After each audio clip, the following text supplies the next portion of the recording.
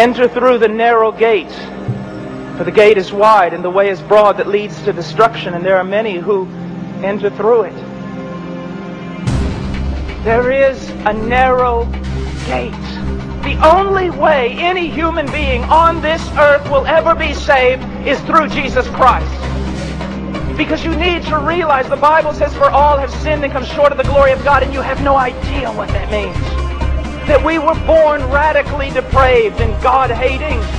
That we would have never sought God, never come to God. We have rebelled against God, broken every law. It's not just an issue that you have sinned. The issue is you've never done anything but sin.